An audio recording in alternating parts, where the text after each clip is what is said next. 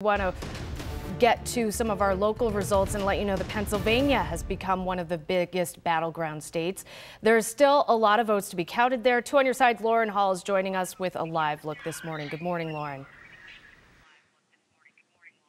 Hey, good morning, Kelly. Many people predicted that this would all come down to Pennsylvania, and some counties in that state actually stopped counting their ballots overnight.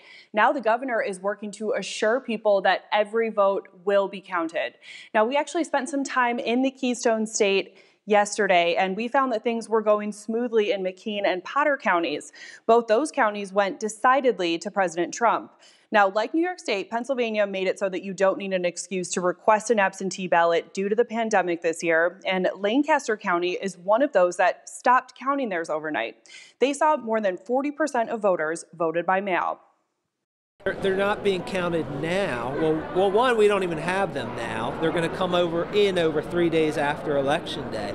They're not going to be counted immediately, but the law is that they'll be counted. The confusion over them is when you count them.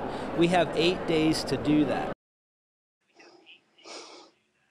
Now, Governor Tom Wolf and Secretary of State Kathy Boockvar addressed the media moments ago. They said that there are still millions of mail-in ballots to count, but about 50% of them have been tallied so far. And once again, they promised that the counties would keep going until every single ballot is accounted for.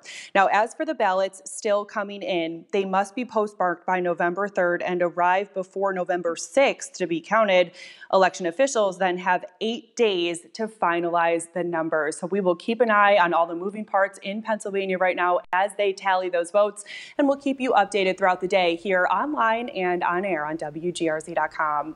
For now, reporting in Buffalo, I'm Lauren Hall.